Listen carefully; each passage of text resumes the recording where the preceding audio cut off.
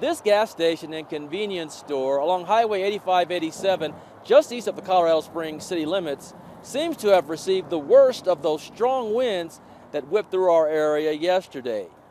Those strong winds shredded part of the overhang for the gas pumps, tearing it off into several pieces and almost blowing the entire structure off the foundation.